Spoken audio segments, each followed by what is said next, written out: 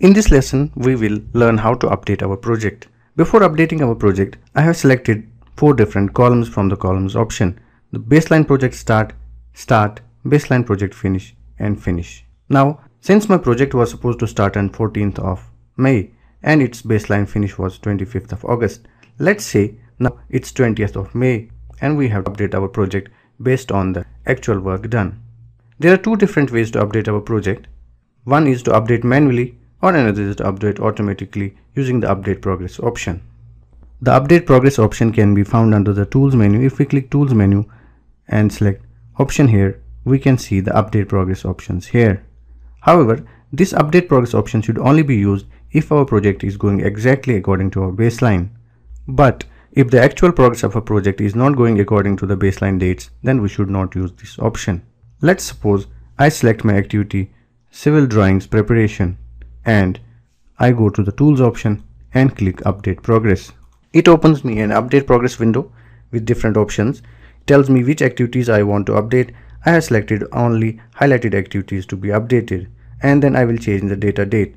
Data date is actually the date on which we make change to the project or add progress to the project. Since my start date was 14th May, let's say now it's 18th of May and I want to add progress to my project. Once I select this thing, it will highlight my activity in yellow, which means that these 2 activities should have progressed up to 18th of May. And I will click apply. It says project has been updated successfully. So if you actually see, what it does is that it assigns the exact same start date to the project as per our baseline. This activity civil drawings preparation was supposed to start on 14th of May. It has assigned this activity a progress percentage of 25% based on the duration elapsed. Since this activity started on 14th of May and we have put our data date as 18th of May, that means 4 days out of 16. So that's 25% progress. Similarly to this activity, it has assigned 33.33% of progress because 4 days out of 12 days have elapsed. But as I have told you, this is not a proper way to update the project if your project is not going according to the baseline dates. Also, you can see the change in the Gantt chart. It gives the blue color to the part of the activity that has been completed. Let's say we have to make an update on 25th of May and our activity mechanical drawings preparation has started. Its baseline date was 28th of May. It was supposed to start on 28th of May, but let's say it started on 20th of May instead. So in order to manually update this activity, we will select this activity, go to the stats option here and select the start button. I will assign its date. Let's say it started on 19th of May and I select OK. Then I will assign its percentage manually. Let's say it's 10% complete. But after we assign this update to the activities, we again need to go to the schedule option and change our data date. Let's say now our data date is 20th of or 19th of May. I will select this option and click schedule. In this way, we update the progress of our project. Now if we have a look at the mechanical drawings preparation activity, its baseline date was 28th of May, so it was supposed to start on 28th of May, but its actual start is 19th of May.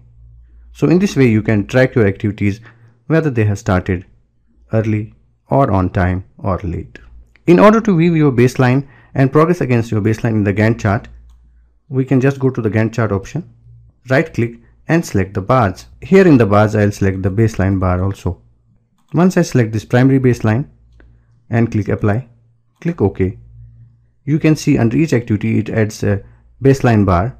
So let's say the activity civil drawings preparation, it's supposed to finish here according to the baseline, but now according to the current progress it has gone out a little bit from its baseline, which means it will finish a little bit later than its baseline.